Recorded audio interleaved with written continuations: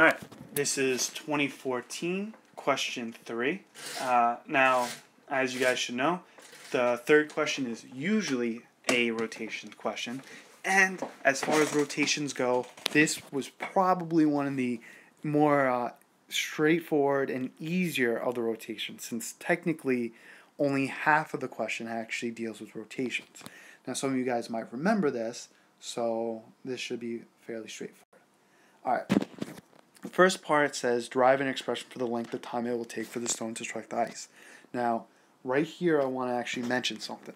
Just because a problem is rotations doesn't mean that you have to always use rotations. They like to do this because remember, physics is connected. Every topic is connected. So even if this is technically a rotations question, it doesn't mean that they can't throw in a kinematics question or a energy question, or in this case, or a momentum question. In this case, it's kinematics. In fact, when this person throws the ball and it hits the ice, this is a horizontal projectile motion. So they want to know the time it takes for the stone to strike the ice. Well, you should remember that the time it takes is all dependent on the y direction. So we look at the y side. Well, it starts at some height, which is, where is the height? Oh, just the height h. Okay, that's good to know. Starts at a height h, thrown with initial velocity v0. It's experiencing acceleration of g, negative g. Alright, let's use x equals v0 plus 1/2 at squared. H equals, wait, oops, that's my mistake. I actually made a mistake just like you guys, and I can't get rid of it. So, this is not a vertical velocity. That's a horizontal velocity. That was my mistake. Now, the reason I remembered was because I remember that when I'm dealing with the horizontal projectile motion, when I use the x side or the y side, one of these two should drop out. In this case, since I'm using the y side, I know this has to go to 0. That's why I knew I was wrong, that the initial velocity should have been equal to 0. Alright, so from there, h equals 1/2 gt squared.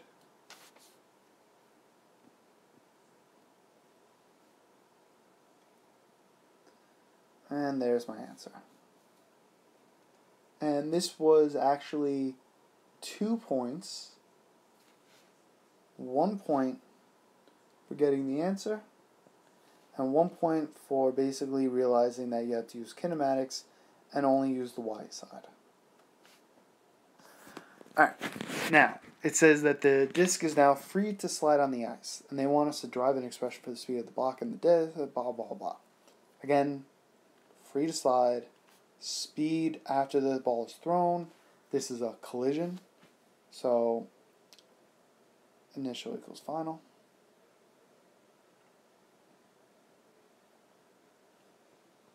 Total momentum. This is of the, going to be disc plus person.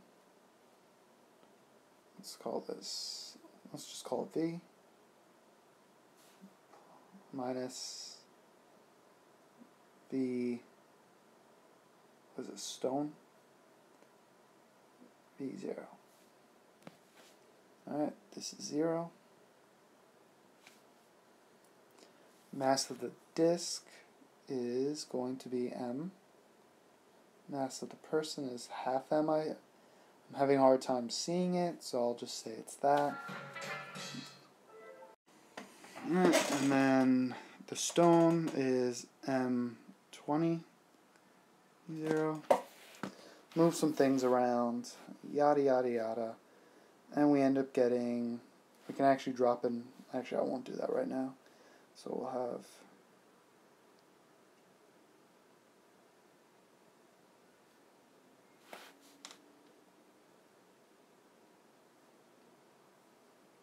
okay, drop an M from this. 1.5, that's 3/2. 3/2, so that's going to be 2/3 times 1/20 v. This cross out with that, thinking with 10. So that means that it's going to equal to 1/30 v0. So final velocity is going to be 1/30 of your original, of the stone's velocity. Alright, and there we go.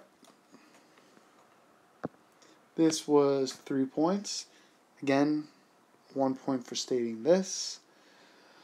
1 point for substituting in the stone's momentum. And 1 point for stating in this.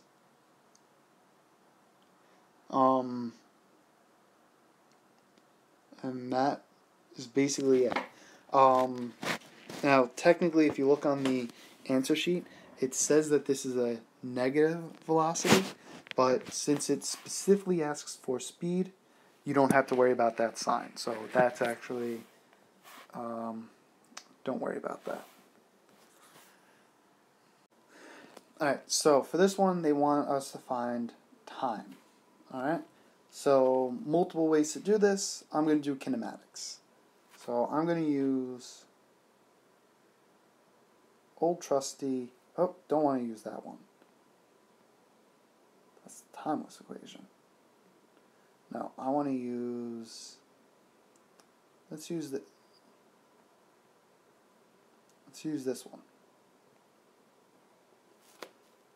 Because I'll know what the final velocity is, that's 0. I already know what the initial velocity is, that's 1/30 of v0. The only one that I don't know, though, is I don't know what the acceleration is. Well, I could figure that out since I know, again, according to this, there's going to be a frictional force going that direction. There's Fg. There's Fn. I know net force is going to be equal to ma. The net force is the frictional force, which is mu Fn, which is mu mg, which is going to be equal to ma. That drops out. A equals mu g. Technically a negative, but again, that's technically negative, so we end up getting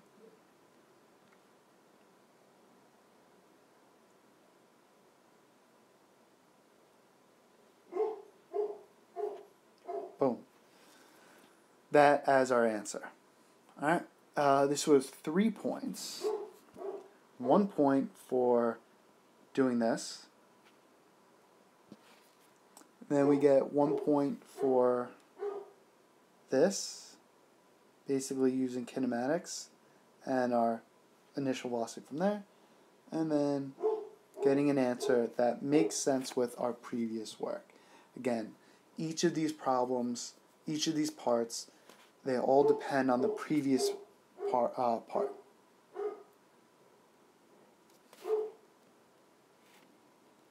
Alright, now we're going to actually do something a little bit different this time. Now we get into the rotations. They want to know what is the angular speed of the disk immediately after the stone is thrown. Alright, so let's start this off. First, I know this. Angular momentum. I know that initially it's 0. And I know that as far as the angular momentum afterwards, that's composed of the angular momentum of the disk. I know it's composed of the angular momentum of the man. Maybe I actually call him person. And I know it's also the angular momentum of the rock, of the stone. Oh.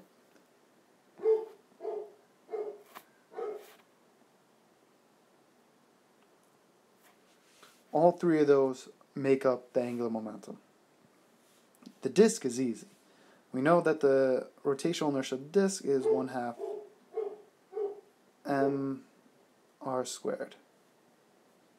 And it's going to have a rotational inertia of omega. The person, well, the person is a mass moving in a circle. You should remember that for those, the rotational inertia is just mr squared. But it's going to end up being, because his mass is 1/2 r squared. Remember, his mass is half mass. And he also rotates with omega. And then we have the stone, which again has, we could either use this, or we can remember that for a mass moving linearly, we can say that its rotational inertia is just equal to mvr. We talked about this before, but it's something that we can do. Again, even though technically it's not rotating, it's moving linearly, we could talk about it the moment after it gets thrown as essentially being rotational. So what I'm going to do here is I'm going to actually do that. I'm going to say that this is m over 20 v0 r. So I'm using all this and plugging it in for that. Okay. Let's see. Well, okay, where should I start? Let me do this. 20. Oh, that doesn't belong there. E0R equals 1/2 mr squared plus 1/2 mr squared times omega.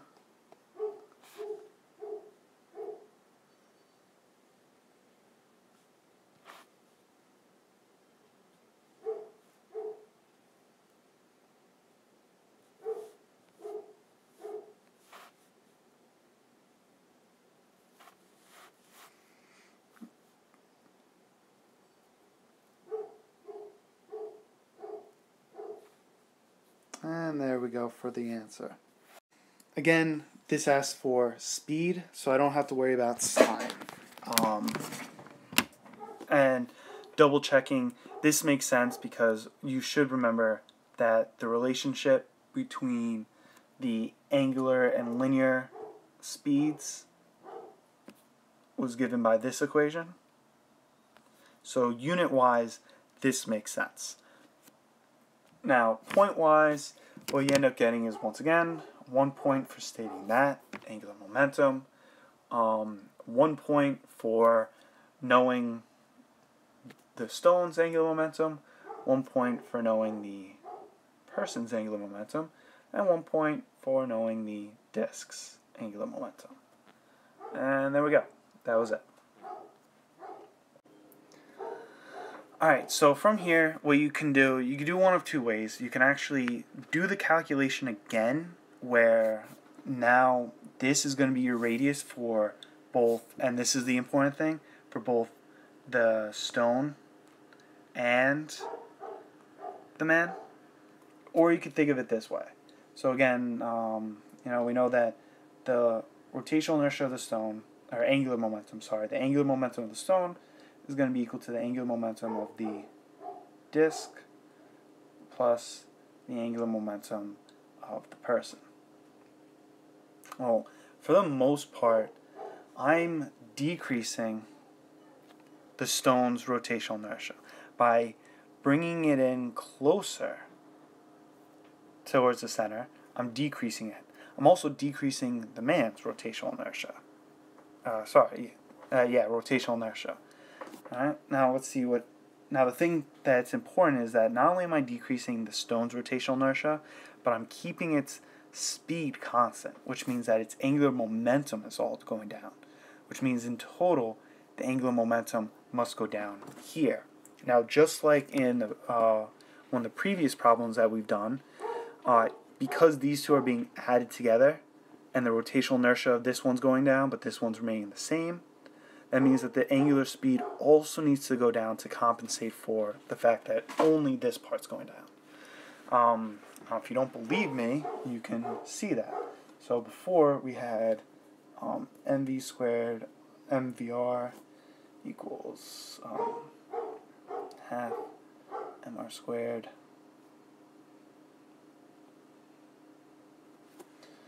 plus half mr squared.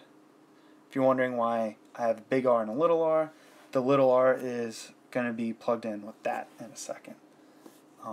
There's an m in each one of these, so boom, boom, boom. Oh, that should be over 20. There's a half here, boom, boom. Turn that into 10. So end up having v0 over 10 times r over 2 equals r squared plus r over 2 squared. So I end up getting v0 r over 20 equals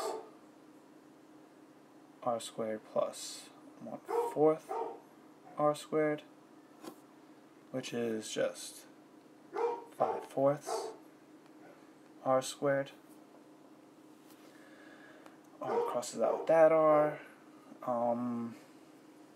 Let's see. This 4 turns that into a 5. Move some things around, and you end up getting omega is equal to v0 over 25r, which if you remember from before, it was v0 over 20r. So decreasing the radius decreases the total angular momentum of the system, which means that the angular speed of the disk and the person have to also decrease, because the man's rotational inertia decreases, but the disk doesn't. So it's going to end up being less than.